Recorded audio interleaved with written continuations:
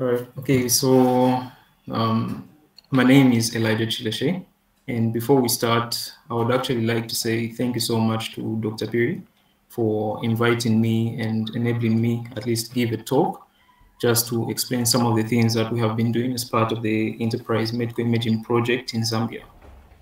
All right. So the title of my presentation is Large-Scale Analysis of Medical Image DICOM Metadata. And the outline of this presentation is as follows. So we'll simply have an overview of what this particular work package was about, which is large-scale analysis of medical image metadata. And we'll look at the importance of medical imaging. We'll look at the methodology, and the last part being the conclusion. All right, so Zambia, like most countries worldwide, is faced with a shortage of radiologists. And as of 2019, it was stated that there were only 5 trained radiologists working to save a population of 17 million. And the EMI project looks into this particular challenge of the shortage of radiologists and tries to explore potential enterprise medical imaging techniques that can be implemented to help streamline some of the medical imaging workflows that are currently available. So by investigating the feasibility of implementing efficient systems, this project aims to showcase how enterprise imaging could be used to alleviate some of the significant challenges that are currently being faced in the medical imaging sector in Zambia. All right, so I would like to mention that the enterprise medical imaging project actually has about 7 work packages, but our main focus is going to be on medical image analysis, which is work package 3. And if you look at the link below on the bottom right, this link will then redirect you to the official EMI project website page. All right, so the image that you are seeing right now simply displays the current radiological workflow that's followed at the university teaching hospitals. And in order for a patient to have an examination performed, what needs to happen first is that an order first needs to be placed by the referring physician. And once the order has been placed, the order will then be given to the radiographer, sometimes known as the operator. So once this operator receives the order, they will then generate the medical image. So by carrying out an examination on the patient. So once the examination has been successfully carried out, a medical image will then be generated. And once that image has been processed, it will then be interpreted by the radiologist. And once the radiologist interprets that medical image, a report will then be generated. And for work package 3, which is large-scale analysis of the medical image metadata, our main focus is going to be on the medical images that have been generated after an examination has been performed. All right, so this work package focuses on the exploration of a systematic analysis of medical image metadata using the DICOM standard. And as mentioned earlier, this work package is part of a larger project, which is the EMI project. And some of the data that we used during our analysis came in from the university teaching hospitals as well as Levi Mwanawasa Hospital. We had a total of about 4.5 million medical images that were generated within the past 5 years. And the same 4.5 million images is one that we actually used as our data set. And the main focus was for us to assess the DICOM compliance levels. All right, so what is the role of medical imaging in healthcare? So some of the roles of medical imaging in healthcare include enabling accurate diagnosis, as well as providing visual insights into some of the internal structures within the body. So for example, let's say if a person has got a broken hand, once a medical imaging examination has been carried out, it will be easy for the radiologist to look at those parts of the image, or rather those parts of the body that can be seen by naked eye. So for example, if you look at the bones, this medical imaging is going to help us have a look at some of those problematic areas. All right, so regarding the methodology, we used the CRIS-DM methodology, and I'm sure most of you are aware about this CRIS-DM methodology. So CRIS-DM simply stands for Cross-Industry Standard Process for Data Mining. And to put it in simple terms, it's simply a step-by-step guide that helps people that are working on a data mining project. The CRIS-DM methodology has got 6 phases. So one of the phases, or rather the first one, is business understanding. So within business understanding, this is where you get to understand the business needs. And this is where you also identify how do these, or maybe how do some of these challenges affect the business. Then we also have data understanding on the second phase. So in data understanding, this is where you get to know what kind of data you're working with. All right, so what data are you working with and where is it coming from? The third phase, which is data preparation, this is where we now get to clean the data and organize it so that it's ready for feeding into the models that are created. The fourth stage is the modeling stage.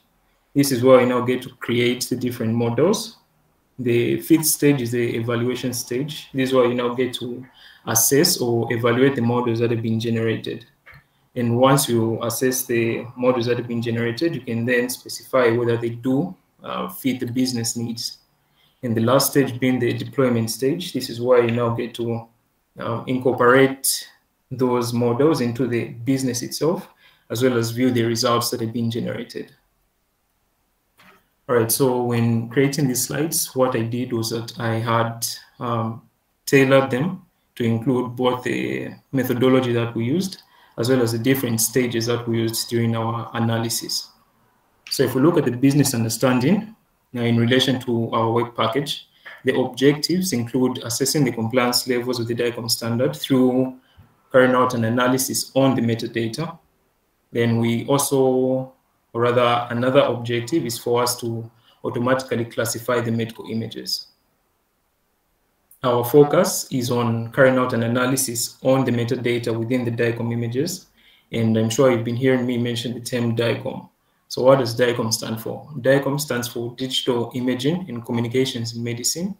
And this is a universal standard format that is used for storing medical images, as well as exchanging these medical images between different devices. All right, so what is, or rather what makes the DICOM standard unique?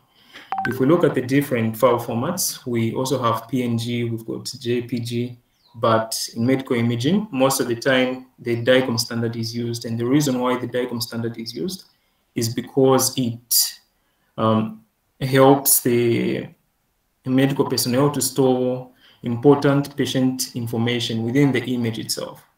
So you might find that a medical image will have details to do with the patient's name, patient ID, the operator's name, who was carrying out that examination, who referred that patient, looking at details as well to do with the institution, what department as well.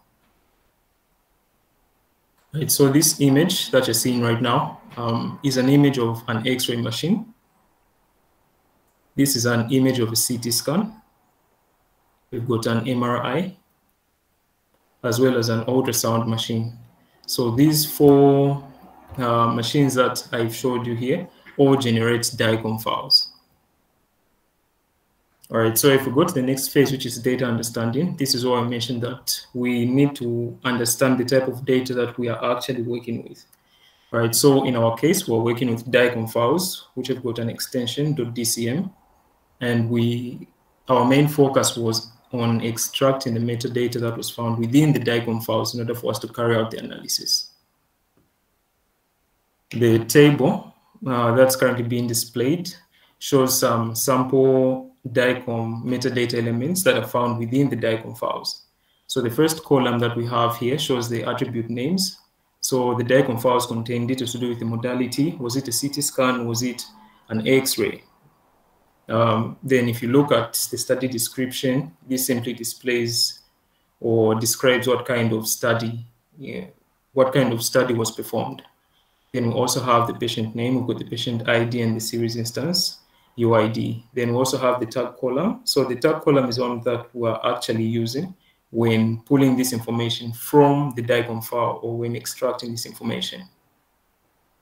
The sample image that you are looking at right now shows an example of a DICOM file. So we used an application called WeAssist to open this medical image. And as you can see, this is a chest X-ray. So we can see some of this information that is being displayed. We can see the patient information. We can see the station details, the study details, the series details as well. All right, so during the data preparation stage, this is where I now get to clean the data and organize it so that it's in a form that can be used to feed into the models that have been created.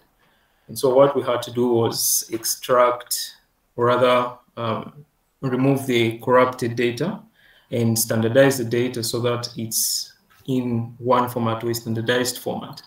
And then we also had to choose specific DICOM elements that we were supposed to use for the analysis. I would like to mention as well that the DICOM standard itself has got 5,000 plus DICOM metadata elements. But our analysis was on the fields that are entered by the operator when an examination is being carried out. All right, so this image simply displays some sample information. So as you can see, in 2020 July, we had about 3.2 gigabytes worth of information. In 2021, we had about 180 MB and 6.5 GB. But this is just some sample data, but what the information that we used, or the data set that we had about 4.5 terabytes worth of information. And so still during the data preparation stage, we also had to go through the process of digitalizing some medical images. So once medical images have been generated by the operator, these images are then stored on CDs.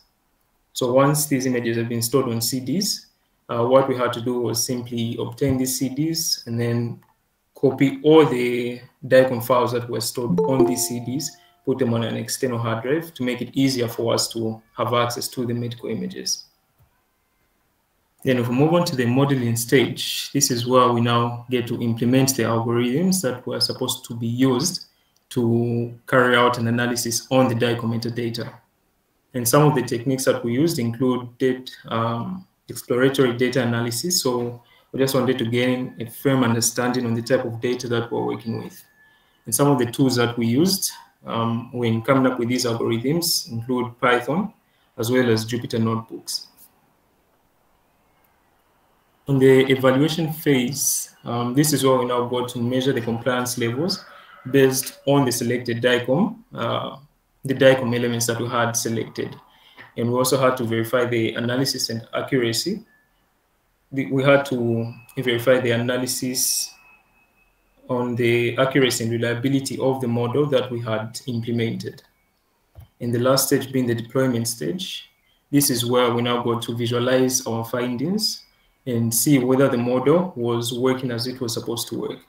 And based on the information that we found, this information is able to actually help us come up with guidelines that are supposed to be used when specifying important information that should be entered by the radiographers when generating the medical images. Right, so the image that you're seeing right now shows the results that was generated after carrying out the analysis.